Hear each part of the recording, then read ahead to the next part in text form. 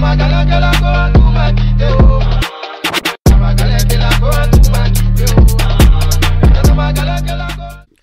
everyone watching, thank you very much for coming back. And to say thank you, I've brought you this very good episode. This is an exciting one. I'm talking to a family friend called Peter Lowes, who is a very exciting guy. Started off in Newcastle, yachted over to the Caribbean, and then moved over to California, and then he made the decision to go up north to Oregon. And he's going to discuss how he has cemented his place as a weed mogul and a property mogul, and basically talk things business, California, and life. So this guy's got a lot of kind of value to share. So I think there's something for everyone in this episode. Enjoy.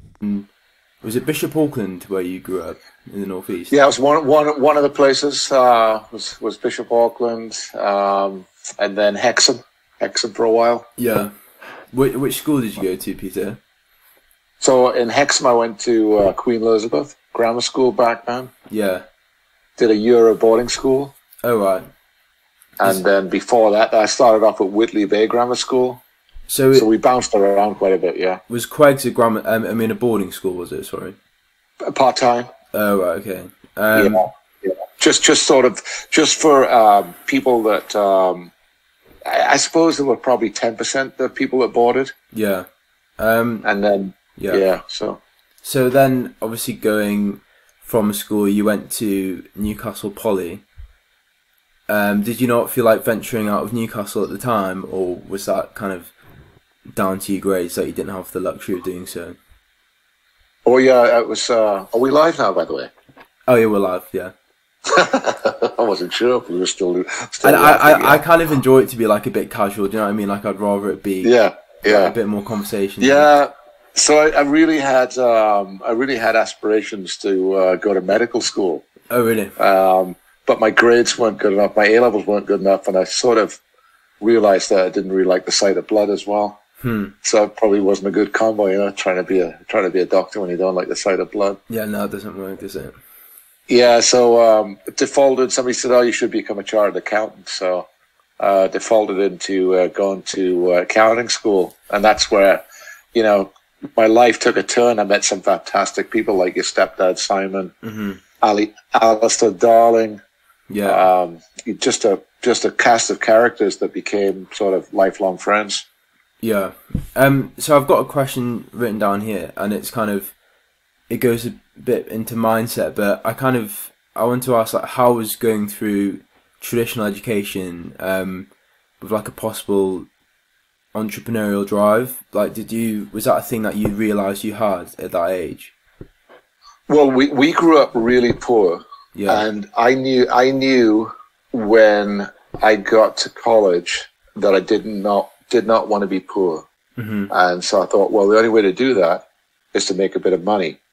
And accounting, to me, taught me the basics, the fundamentals of business, taught me how to read a balance sheet, how to read a profit and loss statement, and how to basically got to the point where I could analyze a business and then be able to tell very quickly if the business was a going concern, if it was good, if it was needed help, or if it had potential. So... Yeah, I always felt like accountancy for me just taught me the fundamentals of business.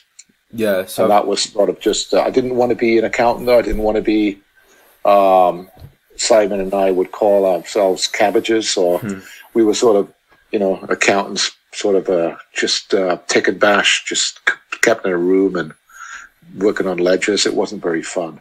Yeah, so like I've also got written down here. Did you kind of see the accountancy as a tool more than an end goal at the time? Yeah, at the time I started working after I was studying for my articles with to become a chartered accountant. I was working for a private practice in Bishop Auckland, and it was really a dead end job. I wasn't making much money. It was pretty miserable, and I just thought, gosh, I've got to get out of here. And was quite tedious, and I just didn't see any. I mean, I was making something like, it was less than a couple £100 a month. It was nothing. Yeah. And they were training you to be a chartered accountant at the time. So you was, that was their way of getting slave labor, really. Yeah. Back then, I don't know. I think it's a little different now. And so I just couldn't wait to get out. Yeah. And when the opportunity arose to sort of skip town, that's when I did. What was the opportunity? How did it kind of appear? Well, yeah. The way it came about was your stepdad Simon and I and a couple other lads. We had gone to the south of France. This would have been in probably 1980, I think it was, 81 maybe. Went on holiday, and Simon and I spent all our drinking money in the first few days. So we got into a bit of heavy partying. So he and I ended up taking a job in the boatyard, and we sanded boats and made our drinking money. And then I met these people that worked on a boat down there that were skipping a boat, and said, "Listen, if we just became friends." They said, "We're going to do a refit on this yacht next year, and if you want to join us, we're going to sail it, halfway around the world. Would you like to join us? We're going to leave next year." So we left it at that, And this was to Antigua, wasn't it, at the time? Well, yeah. So the refit happened in the south of France. So what happened was, I didn't think too much about it, and then I went back to Bishop Auckland. I was doing the job. I think my girlfriend broke up with me. I got injured, and I was feeling really down. So I just picked up the phone. It was landlines back then. Nobody had cell phones. Nobody was doing emails. And I picked up the phone. I called Ralph, who was this German guy, who was a skipper of the sailboat. And I said, "Does that offer still stand?" And he said, "Yes, can you be here in 2 weeks?" And I said, and I thought about it for a split second. I said, "Yes, I'll be there." Yeah. So I just, was living up in Newcastle at the time, living in Jesmond, told my mates, everybody, I said, "I'm leaving." And they threw a going away party for me, and that was it. That was the last time I ever lived in England. And just like that, you said goodbye to student living in Jesmond, was it? Well, I was actually working then. That was the student living was over. Right, I was working. Yeah, I was working, and just said bye to all my friends, family, girlfriend, and didn't really know how long I was going to be gone for. Yeah. But that was 1981. So did you get to the States in the same year? No, it was the next year. Yeah, so we did a refit. I lived in the south of France in a little place called Villefranche-sur-Mer, which is near Nice. And we did a refit for 6 months on this 65-foot yacht. Had to be completely rebuilt. Yeah. So I did all these different projects. It was great for me because I'd always sat behind a desk, and so now I was pulling apart bits of this boat and sanding things and painting things, and so we did this complete rebuild, and then we took off and we sailed for about another 6 months. I ended up in the U.S. Virgin Islands. That was my last port of call. And along my travels, I'd met some people. I met a lot of people from all over the world, but I met some people from California, and they said, if ever you get to America, give us a shout. Yeah. So this one lad, I think I called him up. I said, "Listen, I'm in St. Thomas.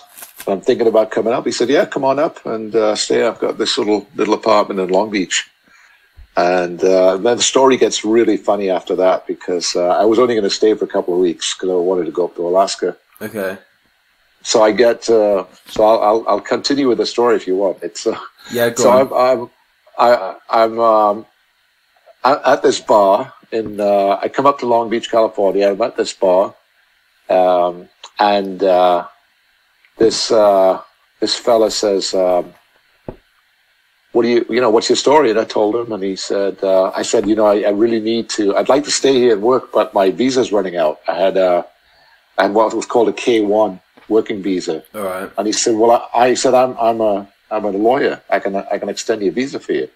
I said, "Really? Okay. How much does it cost?" He said, "Well, how much money do you have?" I said, "I've got $1,500. He said, "Well, that's funny. That's how much it costs." So, being very naive, 24 years of age, very naive, I gave him all my money, and he wasn't a lawyer. He was a shyster. Nice. And so I thought, well, now I'm out of money. I tracked down this fella. Really? He said he'd already spent the money. I felt like I wanted to, do bodily harm to him, but I just thought, well, put it as a life lesson. Well, you probably could have. Yeah. Yeah. Yeah. No, he was very frightened when I finally pinned him down because he wasn't a big lad back then. I was playing a bit of rugby still, and so I go to the local gym, and with my roommate, and I'm doing a bit of exercise because I've been on a sailboat for a year, so I'm pretty fat. Yeah. And I'm doing a bit of exercise, and I've got an old rugby shirt on. Were you living up on the sailboat? Was it kind of one of those luxurious boats? Yeah, no, it was there was probably 4 berths on it, and there were 4 of us crewing it. There was a skipper, the cook, or the chef, and 2 crew, and I was skipper's mate, as it was called. So, and the owner of this boat was a really wealthy Italian guy. Oh, really? And he would just call. Yeah, he would just call up and say, "Hey, can you meet me in the Canary Islands?" So we'd sail there. And then he'd say, "Well, meet me in the Greek islands. We'll sail there." So we sailed all around these different places, and he would get on the boat, and he'd usually bring a couple of ladies with him, and then we would just take off the boat, and he would just hang out there, and then he wouldn't stay very long, and then we'd sail again, and then he'd say, "All right, meet me in Antigua in a month." So we sailed across the Atlantic to Antigua. Yeah. So I never met the guy really. I think I saw him once. So it's pretty much your boat then for the time. Well, yeah, I mean it was our boat. I mean it was beautiful. It was a beautiful boat. It was a Youngert, a Dutch built boat. Mm-hmm. It was really tricked out. We had the best food. They were all German crew. Oh, really? And I couldn't believe how much they could drink and eat and how thin they were. Because they would just would start drinking in the afternoon and carry on. And I would keep up with them. And I put on a couple of stone, and they all stayed the same. Yeah, so you packed on the pounds. And yeah, so then I'm at this gym, right, in Long Beach, California, and I've got a Gosforth shirt on, an old Gosforth rugby shirt on. And this big lad comes over to me with this accent, and he goes, "You play rugby, boy?" And I said, "Well, I did a bit." He said, "Why don't you play for our team?" And he was a big Welsh guy called Roger Rees. And so he was the captain of the local team in Southern California called Belmont Shaw. And they were one of the top sides on the West Coast. So I went and I said, "Well, I'd love to play rugby. I'd love to play rugby for you, but I don't have a job." He said, "Oh, I can get you a job, boy." And so he got me a job as a bouncer at a local sports bar in Belmont Shore, California. And that's where it started. I started working as a bouncer, realized I didn't really want to be a bouncer because I was getting paid $6 an hour. I can imagine in LA as well. Yeah. It's probably like the scariest place in the world to be a bouncer. Well, this wasn't bad. This was at the beach near Long Beach. The bar itself was owned by an American football player, and he was quite a well-known football player. And a lot of football players would come in there. But these guys, when they walked in there, they dwarfed me. They were about 6'6" and 20 stone. Yeah. And a lot of college players would come in. So I didn't really want to be a bouncer there because I'd probably end up getting hurt. So I started becoming a bartender. And bartenders are great because you make way more money. You've got 3 foot of mahogany protecting you from all the punters, so you can't get people picking fights with you. And the glass bottle at hand, if you need. Yeah, right. Yeah. No, but there was probably 30 waitresses that worked in this place, and they all wore, lovely little outfits, and we looked like a bunch of dorks, the bartenders, because you've seen what American football referees wear with the black white striped shirts, like a Newcastle shirt. You had to walk around with a whistle on Did you? We didn't have the whistle, but we had the shirts, and we had to wear the black pants. We looked like American football referees. We looked like a bunch of tools. But it was, and then what happened was these lads would come in every day, and they would all and they seemed to have a fantastic time. They were all driving these really nice cars, and they just didn't seem to have a care in the world. And I said to the owner, "What do these lads do?" And he said, "Oh, they're all in real estate." I said, "Well, I think I want to do real estate." Yeah. So that's how the real estate world started. But so, like, before we get into that, and like, I obviously do want to talk about that. Getting to America, like, what was your reaction to it? And I've written down here, what was the obvious, like, cultural difference between that and the UK, and how did you find it at the start, or was it all just kind of like a fun blur? And there wasn't too much observation, or I can imagine there's like a 25-year-old, like, it must have been pretty amazing being in LA. And did you ever kind of take a second to be like gobsmacked by your situation? No, listen, I was 24, right? And I was working as a bartender at a sports bar at the beach in Southern California. And I called up, maybe it was Simon or a couple of lads back home. I said, "You don't believe this?" I said, "There are girls coming into the bar on roller skates and bikinis, and they're all tanned, and I'm serving the drinks." Yeah, mad. Yeah, it was wild. It was wild. And this sports bar, at the time, it was one of a kind because it had 4 massive satellite dishes on the roof and 4 huge widescreen projector TVs. And so at any point in time, they could play whatever game was playing across the world, and they could get it on satellite. And it was, so you'd get 300 people packed in here every night. Mm-hmm. So it wasn't just like a normal, quiet sports bar. This place was wild. And it was, to me, I was going, "Gosh, this is fantastic." I'm making good money. Yeah. I'm at the beach. I was started to, train for marathons and triathlons. So I was always outside during the day, and then I worked 4 nights a week. I heard that when you accepted the job as a boat crew, you couldn't actually swim. So I'm guessing you had to take some swimming lessons to get to being a triathlete. That is absolutely true. So when I decided I wanted to become a triathlete, I realized I had to learn to swim. And so I had a friend who was a swim coach, and he said, "All right," I said, "I'll teach you how to swim."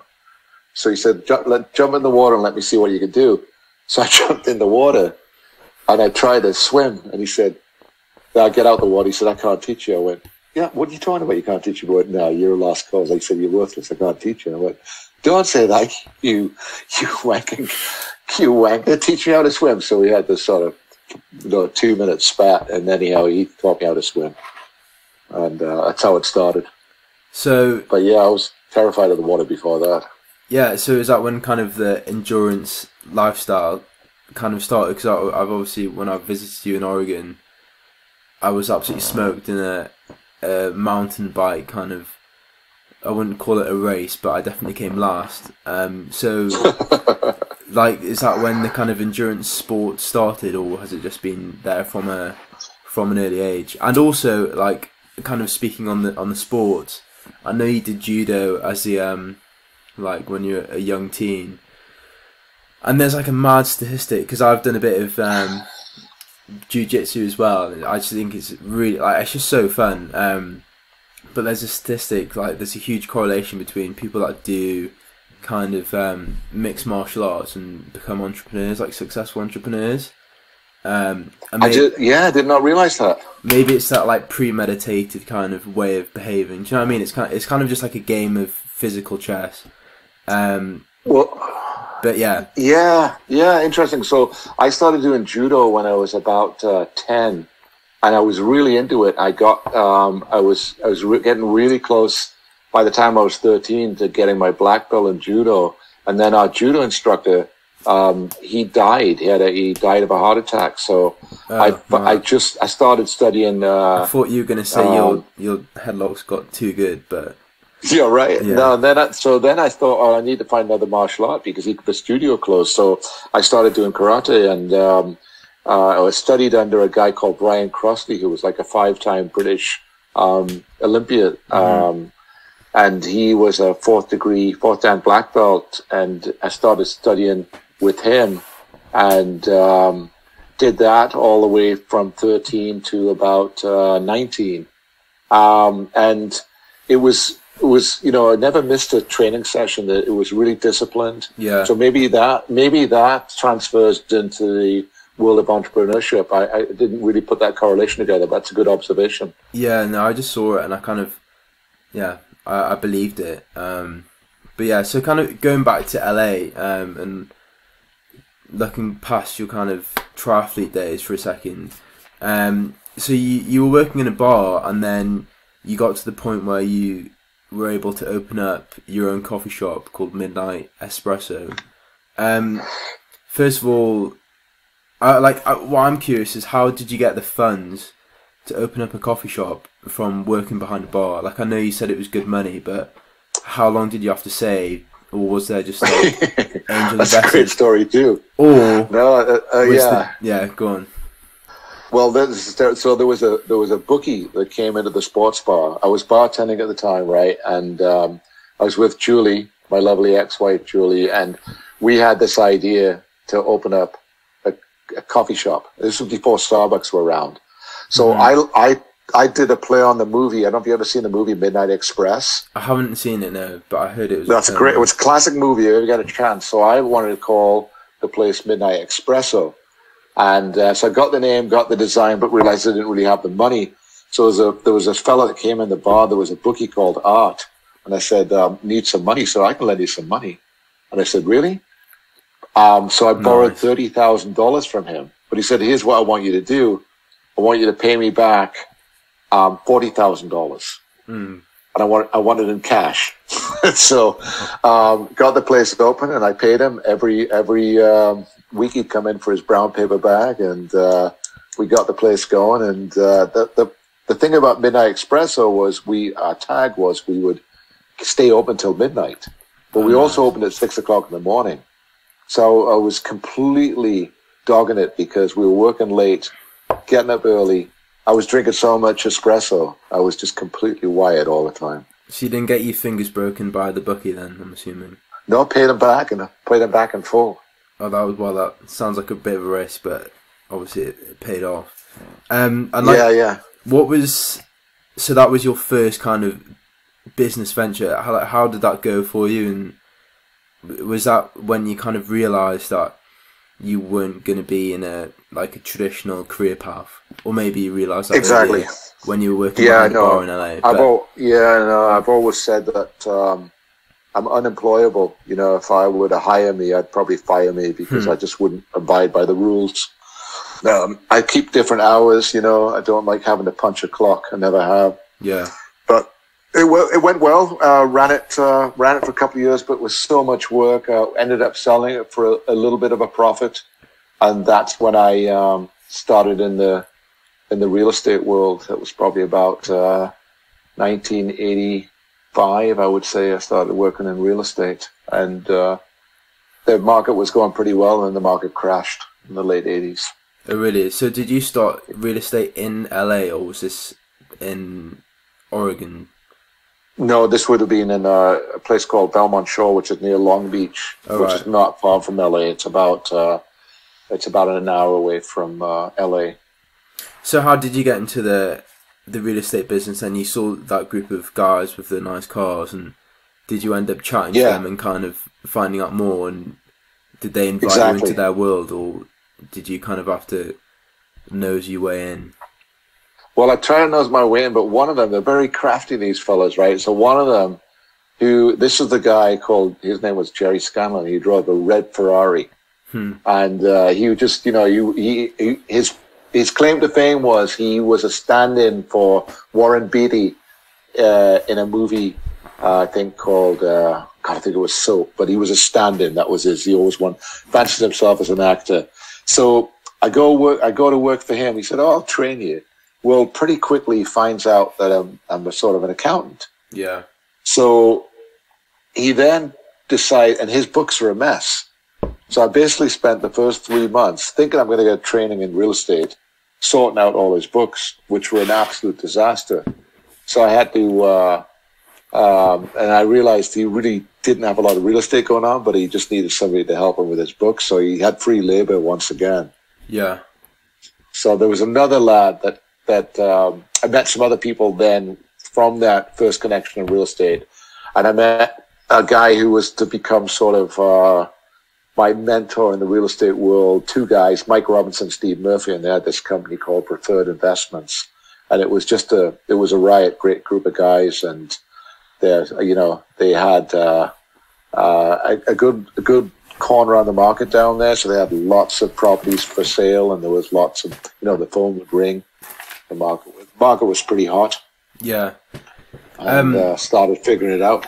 So kind of like with the property market, like I know you're still in it, but in like a different way, but have you seen the property market change? And in terms of, obviously, it's probably a lot more competitive, and maybe opportunity doesn't arise as often as it did then, because I feel like the property market now can be seen as like a get rich quick market, and it is like pretty money hungry. So is that something that you've kind of seen change in the last few years, or since you started, and how has your kind of experience been with that market? Well, I've been through two major crashes in the market, so I can tell you that the market cycles, right? Mm-hmm. It always goes through cycles, and it's dependent on mainly interest rates and whether or not, and the interest rates, when they start rising, it typically leads us into a bit of a recession. So when that happens, the buying stops, and the activity slows down. So the property market will always go through cycles. But they say if you hold property long enough, let's say 10 years or so, it should double in value. Yeah. So that's, it's, but we could talk for hours about property, but you'd probably be asleep. Yeah, well, it's because I managed to get a mentor through university. It was probably one of the best things I kind of got from university, because I wasn't really getting much from the lectures, to be honest. I don't know, but I saw a lot of value in like the mentor program. And I remember I said to him, he was just like, oh, what do you want to do? And I was kind of, oh yeah, I really want to get into property. And I'd been to like a property event, and it was basically just one of those kind of sharks selling a course. But I took the bait. But yeah, at the time I was like, I really want to get into property. And he was just like, why do you actually want to get into property? Because it's not like a very glamorous market, but people kind of romanticize it.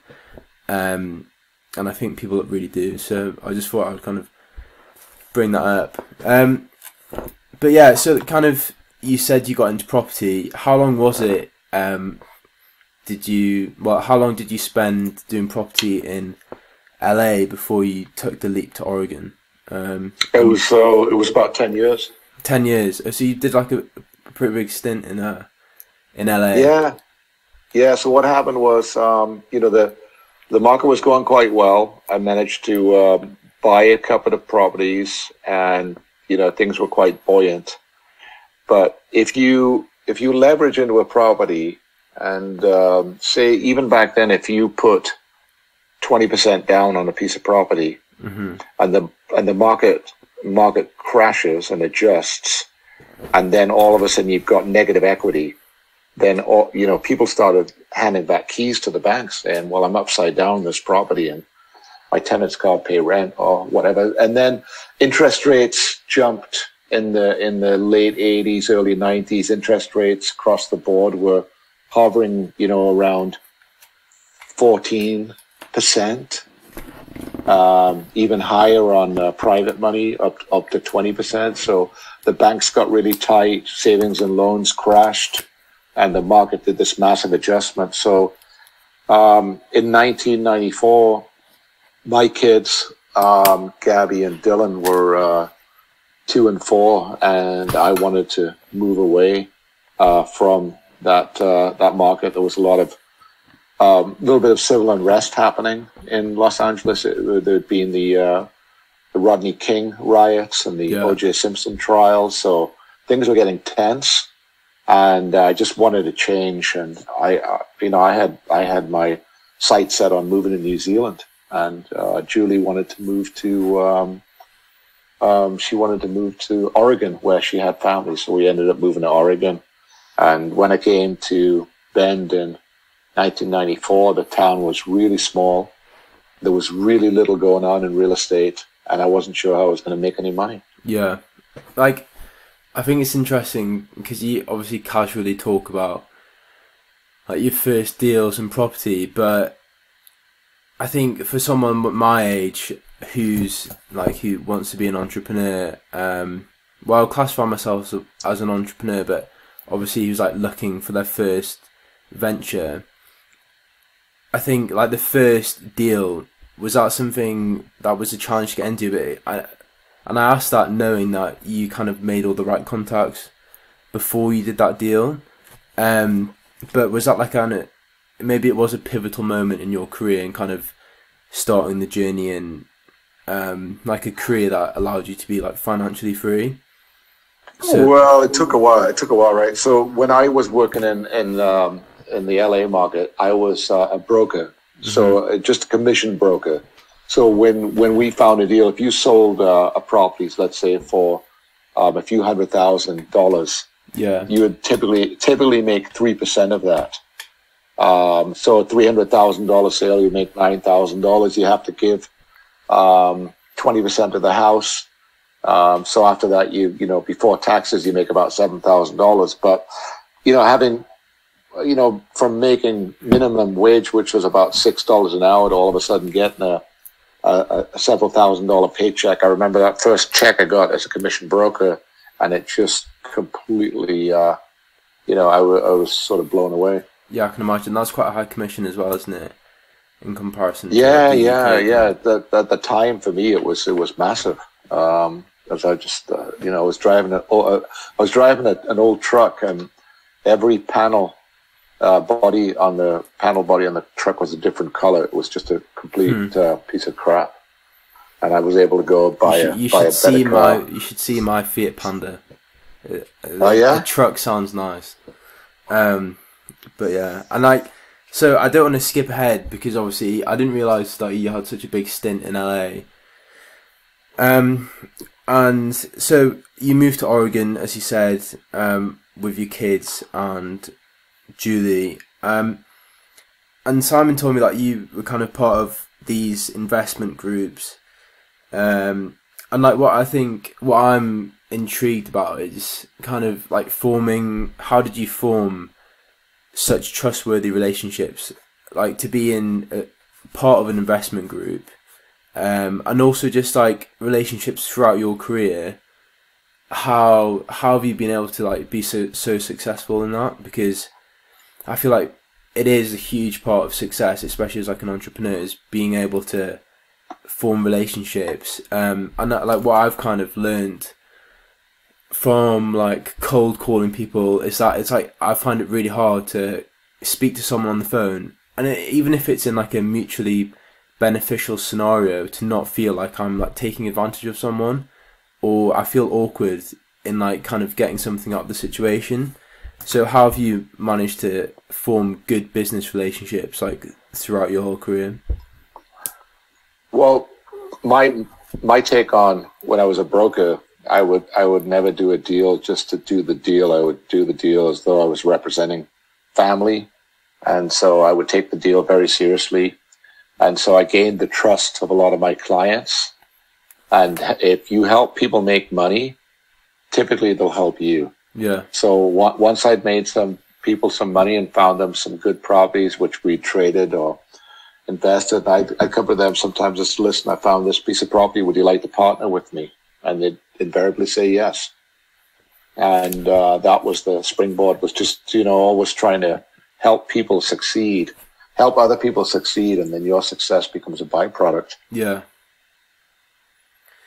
Yeah, well, yeah, that's true. And I think, yeah, I've kind of I was just intrigued because I've kind of realised I've just been cold calling some dentists over the last few weeks and realised it's hard, and I kind of thought I was the only one trying to sell something, but obviously I haven't been.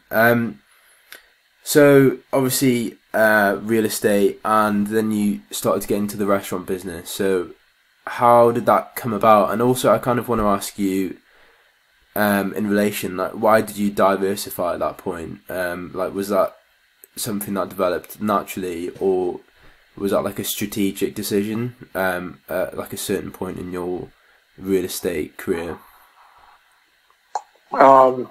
Yeah, the way the restaurant thing came about was I had a friend when I moved to Bend that he wanted to buy this restaurant and he couldn't afford to buy it himself, so he asked me if I'd partner up with him, and so that's how that came about. It was just pretty innocuous, really. I just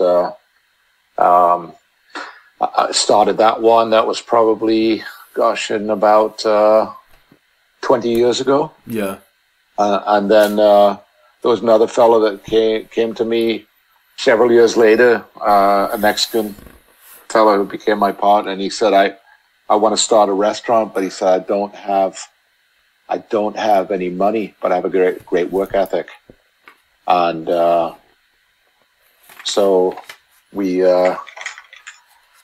decided to do a little trial run with one restaurant. Yeah.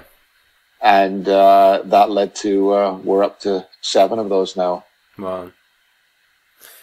So I think we'll talk about your marijuana business, and also I want to talk about your kind of your new projects, and then also I kind of just want to talk to you a bit more casually about kind of philosophies and just yeah. But anyway, so I think we can't not mention your career in the marijuana industry.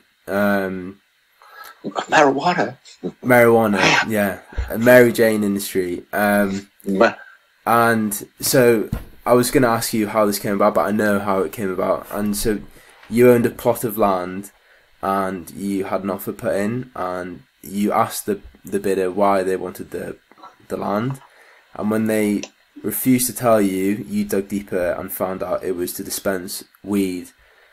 And because of that, you ended up forming your own dispensary. I mean, is that a loose description of what happened? Pretty close. So yeah, I owned a piece of property, and there was a couple of retail tenants in there. One of the tenants went out, mm-hmm. and it was right on the main drag in Bend. You've been to it.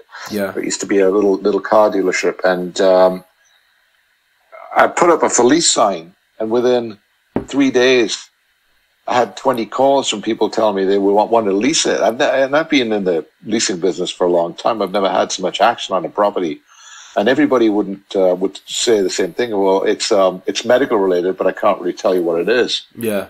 And so it came to find out that, and people were saying, I'll give you 6 months, 12 months rent in advance up front. And nobody does that. You know? And so I just decided to research it a little bit more and found out they wanted to do a dispensary. And it was medical back then. It wasn't recreational, which means recreational means it's open to the public, right? Medical means you can just go in there if you have a medical marijuana card. Yeah. Which a lot of people did not have. Mm-hmm. So we opened it up as a medical dispensary. Yeah. And so maybe that's why, because I've written down here, what amazes me about the market for marijuana was how clinical it all was, and it was like being in the Apple store, but they were selling weed. And I was just going to say, do you think that was kind of driven by the weed market wanting to have a clean, welcoming and introduction to the industry? Do you know what I mean? They're all methodical about it, so they forget the stigmas. Do you think that's kind of... Well, that's a good point, but what I've found out of all the businesses I've been involved in, the weed business is the most regulated business and the most taxed business of any business I've ever been involved with. Yeah. And so we are governed in Oregon by what's called the OLCC, which is the Oregon Liquor Control Commission. Yeah. And they monitor every purchase. Everybody that goes into our stores, you have to show your ID. You know, everything is monitored. It's called from seed to sale. So, you know, everything from seed to sale is recorded, monitored, taxed heavily. And people think, oh, you're in the weed business, you're making, you know, bucketfuls of money, but it's really the most heavily taxed business I've ever been involved with, and the most regulated. Yeah. Hey, I found my camera. You found I found my camera. I found a camera, so I can see myself now on the screen, but you can't see me. Yeah, wait, so can you try fiddle with that, and can I just go to the toilet for 2 seconds? Like, I'm just going to be a second. Thank you. Yeah.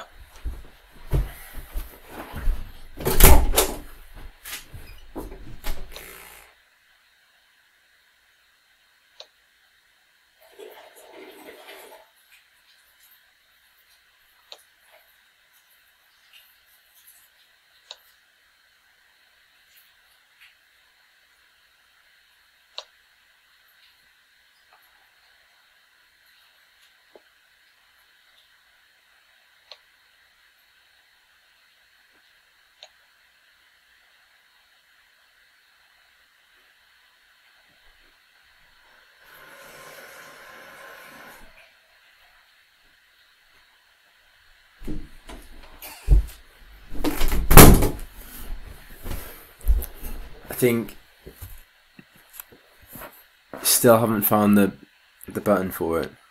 Well, I've got the camera. I can see myself on the screen, right? I can see myself. But do you see on the bottom where you can see the red phone? Yes. And to the right, there's a little camera button. Maybe if you click that, that might do something. So I see the red phone with the camera button. When I click on that, it says, "Can't find your camera. Check your system settings to make sure that a camera is available. If not, plug one in." It's fine. I've got a camera. Yeah, all right. Don't worry. Yeah, it's cool. I'll just put a picture of your face like that. There you go. Yeah, we'll do some type of animation. And also, yeah, so Oregon's decriminalized all hard drugs. So I wanted to ask you when you're going to start selling crack, or is that not something that is going to? No, they haven't decriminalized all hard drugs. All they did was make psilocybin medicinally available, which is the active ingredient in mushrooms, magic mushrooms. So the maximum penalty for having any drug was, well, supposedly $100. That was just a load of chat. That's not true.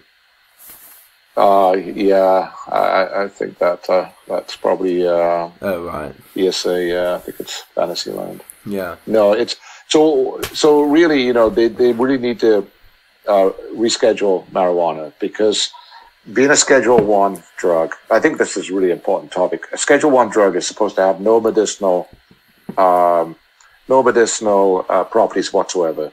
And we have a tremendous amount of customers that come in our dispensary that are crippled with, you know, pain, anxiety, they're cancer patients, and they get, you know, they have nausea, and they get tremendous amounts of relief from both THC and CBD. Mm-hmm. And combinations, whether they ingest it, whether they smoke it. Some people are generally sick, so I've seen it work on people with great effect. So hopefully this next administration will reschedule from a Schedule 1, which, you know, I think heroin's like a Schedule 2. Really?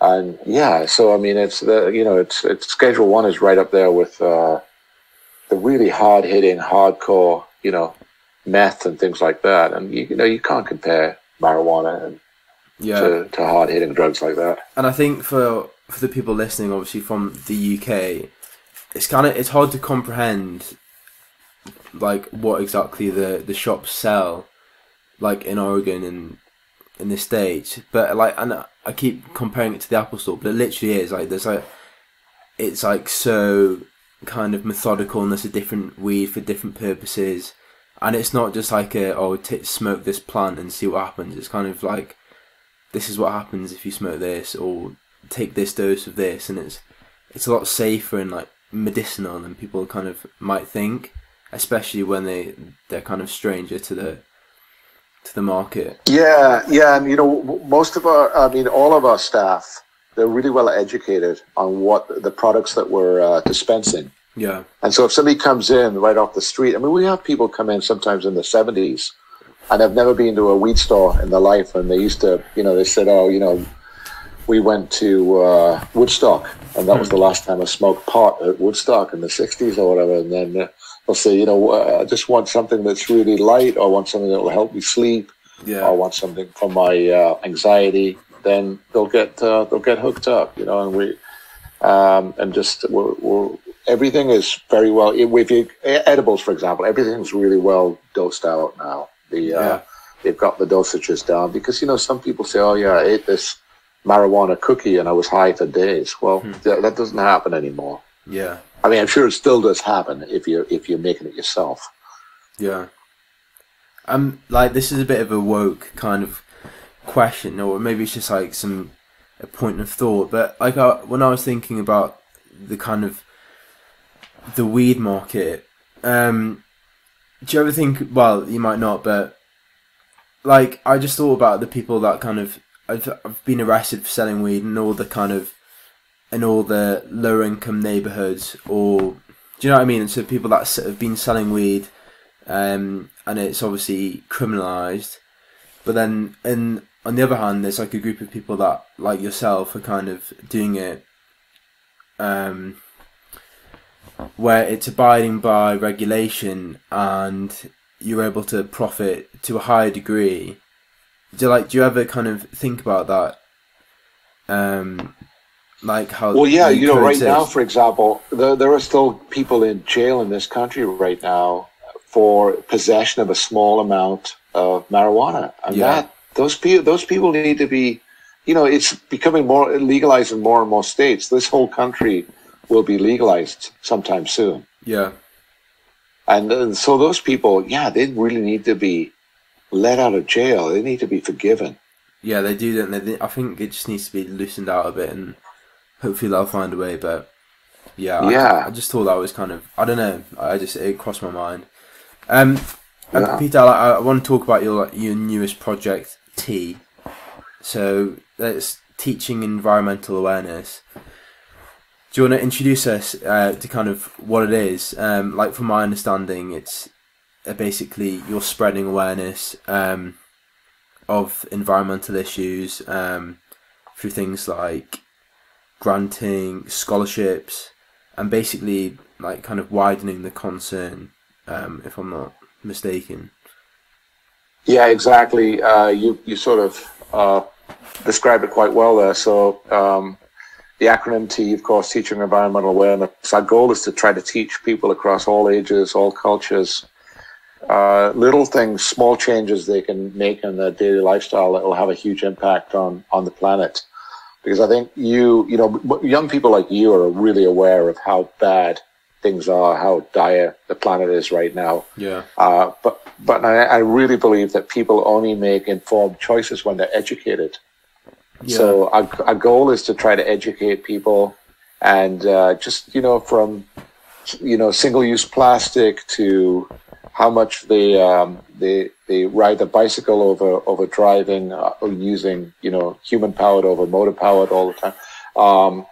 Just try to get people to understand that we need to get away from fossil fuels. We need to go to solar and wind power. We just need to try to do what we can to stop the increased global temperature rising that keeps occurring.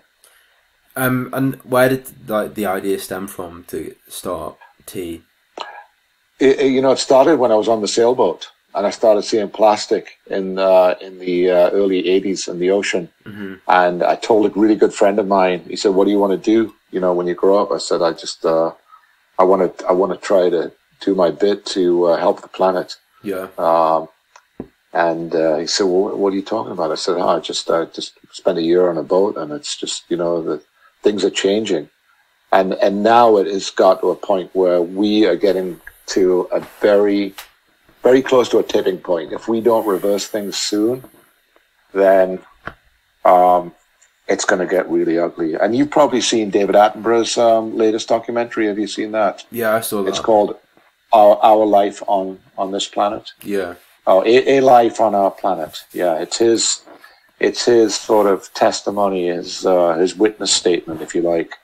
And that sort of boils it all down as well. It's, he's one of my heroes. He always has been since I was a young boy. I love that guy, and he's seen things change.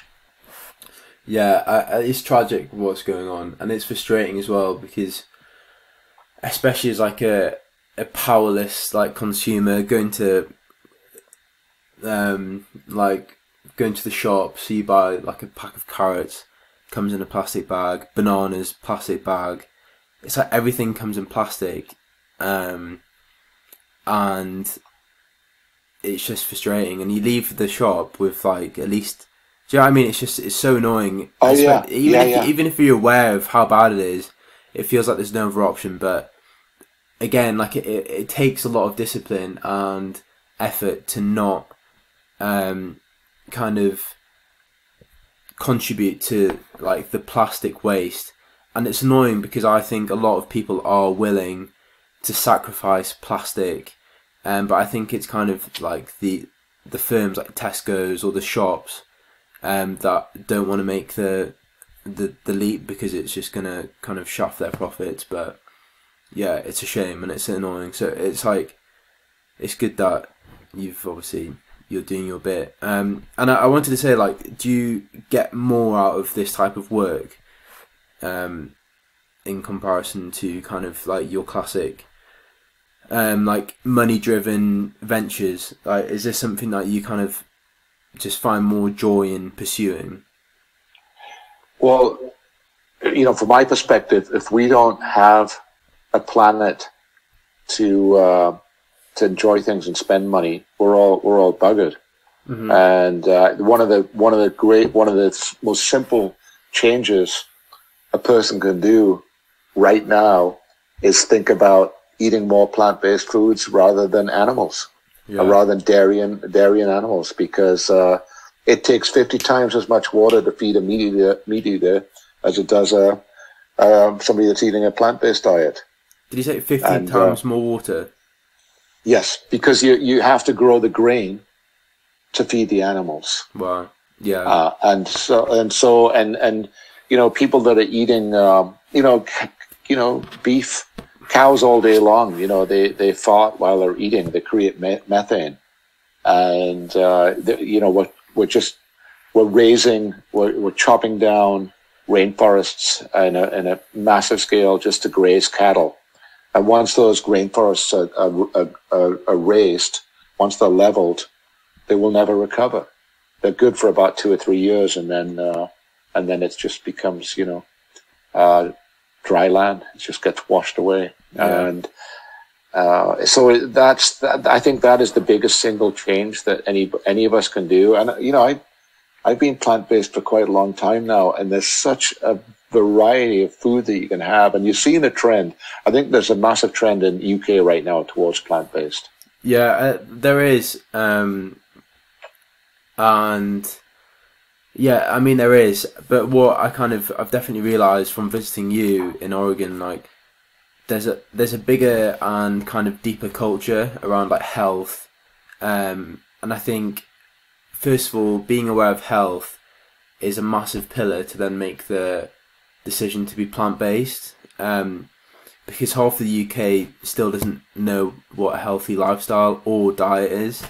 So to then go to the extreme of plant-based, it's just like, I just don't think it's really going to get anywhere. I hope it does, but I'm jealous of the culture that exists, like in places like Oregon, where everything's healthy. Do you know what I mean? It's like an exercise like based culture, like all the mountain biking, all these weird nut bars, all the plants, all the like the supermarkets that promote kind of minimal plastic. I just think the culture in the UK, it doesn't really exist yet, but hopefully it'll bud out somewhere. Yeah, I mean, what I've been reading is that it seems to be on the uptick in the UK, and I really hope that's the case.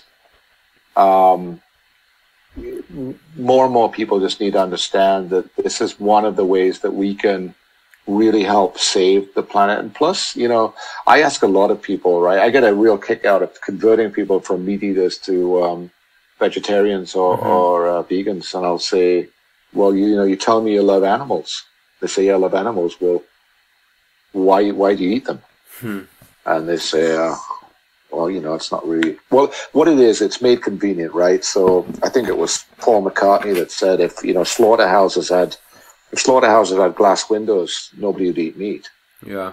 And when you see the insane amount of cruelty that goes on with raising and killing these animals, and for me, I really think there's a lot of suffering that goes on, and when you ingest that type of food, you're taking on a little bit of that suffering too. Yeah. I just think there's enough suffering in the world. You need Paul McCartney as the face of tea. Oh my gosh, it'd be so cool. Oh my god, that would change it all. Connect me with him, will you? Yeah, I mean, I'll see if I can connect with him on LinkedIn, but if I do, I'll definitely send him in that direction. But yeah, I saw, I'm not sure what my kind of opinions on,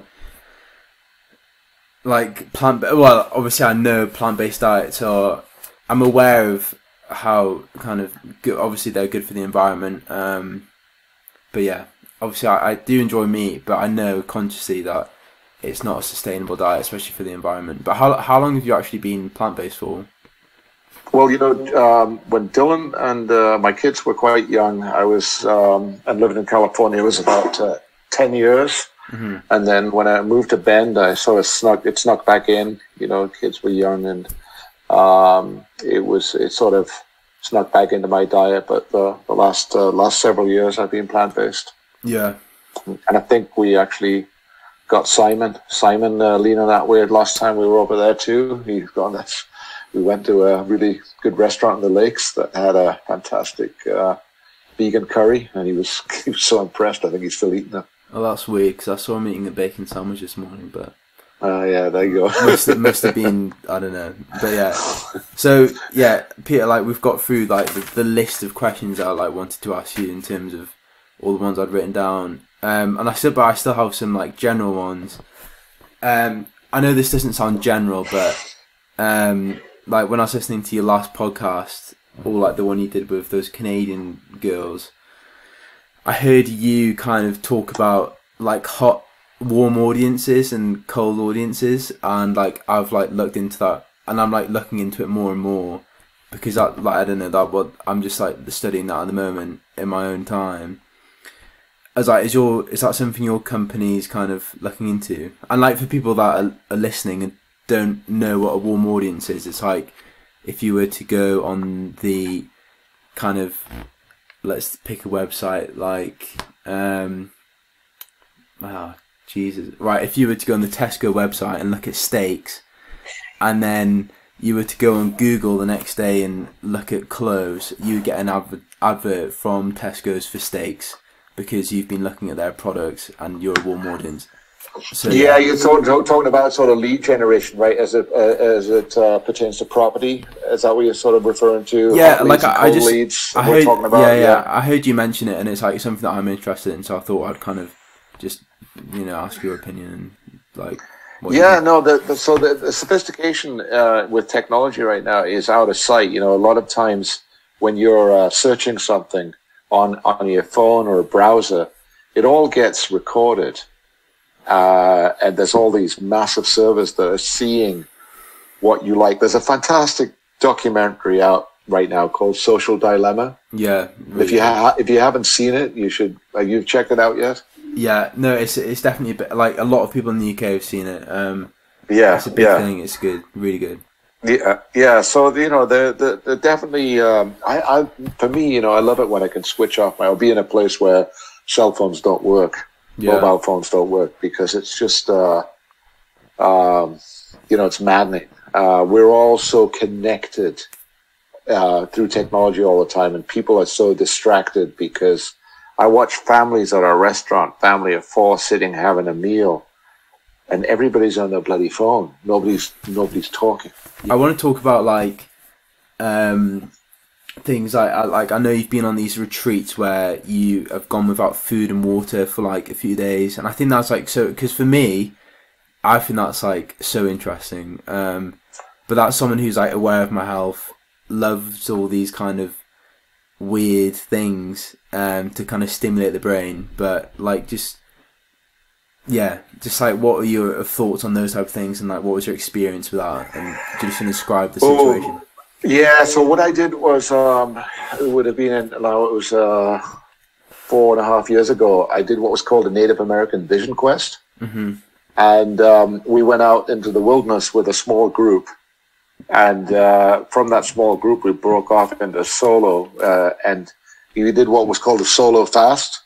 So for 4 days and 4 nights, you just drank water. And on the last night, which was a full moon, you were supposed to stay up from sunset to sunrise. And if you were going to have a vision of any type, that's when it was going to happen. Yeah. And they did this in a wilderness area in Southern Oregon, and it was one of the most fantastic experiences of my life.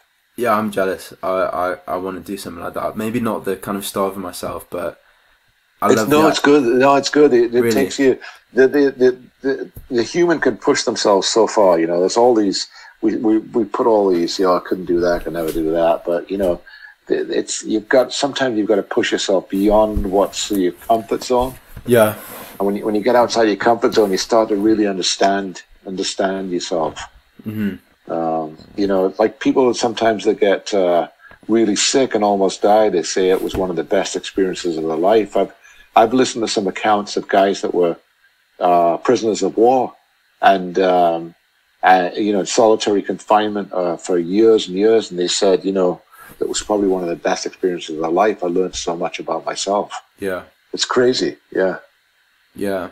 So yeah, kind of coming to an end, like, first of all, like for people that, because you do really live, like, you bear the fruits of a successful and maybe grinding at times entrepreneur career.